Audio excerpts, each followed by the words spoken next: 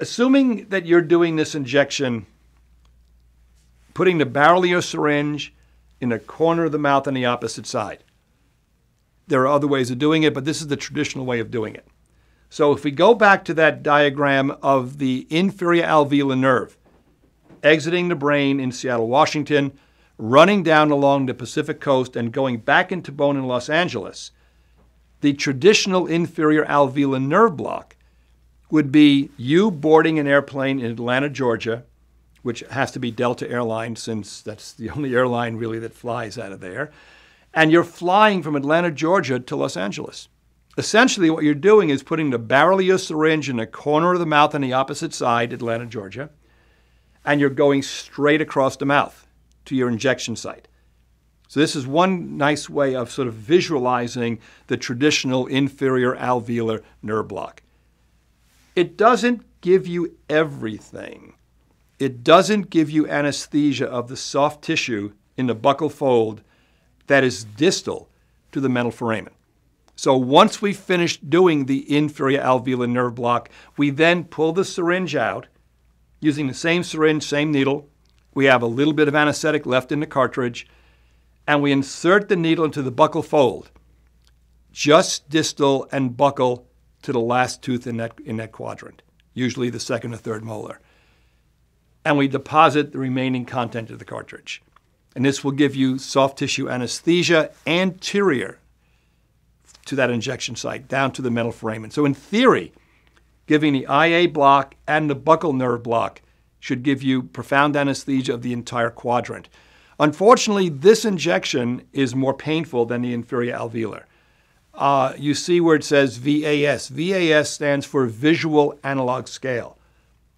On a scale from 0 to 10, 0 being you felt absolutely nothing, 10 being the worst pain imaginable, this injection is 3. It varies, but anything from 3 or lower is comfortable.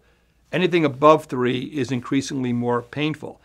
And the problem with this injection is the moment your needle enters into the soft tissue, you're on periosteum, and periosteum is very sensitive. You can put topical on to make the needle puncture painless, but there's really no magic answer to making this injection painless, because if you start injecting local anesthetic as soon as you enter the soft tissue, it leaks back out into the patient's mouth. And I've never seen a patient who said they really love the taste of anesthetics. They are a very bitter tasting local drug. So you need to give this injection if you need soft tissue anesthesia distal to the mental foramen.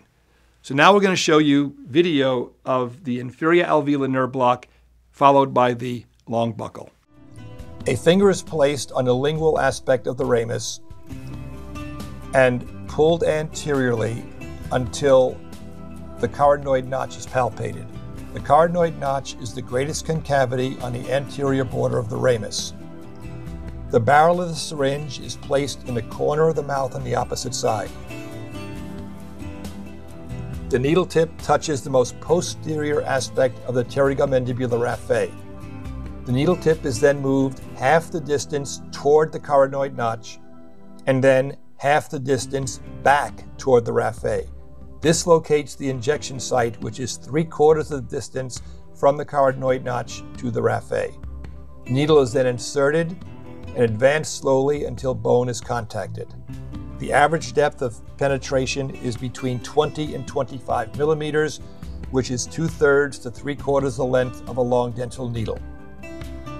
Once bone is contacted, aspiration is performed twice, and if negative, 1.5 to 1.8 mLs of local anesthetic is administered. The needle is withdrawn, the syringe is repositioned, and the needle reinserted in the mucobuccal fold distal to the last mandibular molar. 0.3 mLs of anesthetic is administered.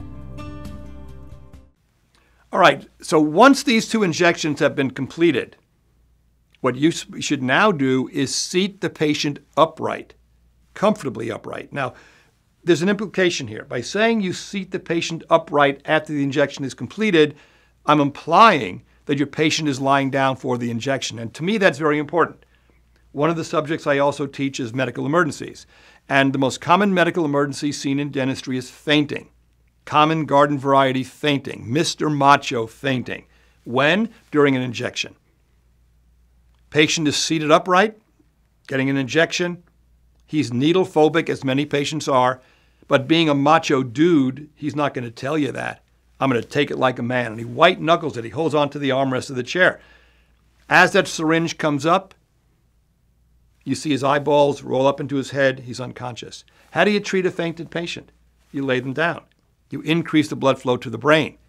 You take the patient, you put the chair supine, horizontal, with the feet elevated slightly, and the patient recovers consciousness within about 5 or 10 seconds. So how do you prevent fainting?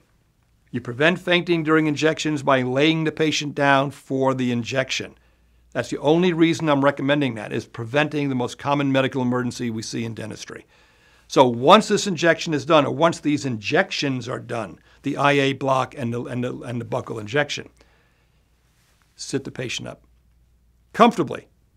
And what I have found in my experience, I can't give you a scientific reason for this, but when I get called down to that clinic at USC, and the patient has gotten 2 or 3 injections from the student, 2 or 3 from the faculty member, and it's always the mandible. If that patient is still lying down, as they almost always are, I simply sit them up. I sit them up comfortably. I walk away for 5 or 10 minutes, and I come back. And invariably, they're number. They may still not be numb enough for treatment, but they're number. So number one is positioning. And like I said, it seems to speed the onset of anesthesia. And also, it prevents the fainting when you lay the patient down for the injection. Not just for the IA, but for any injection you're giving in a patient.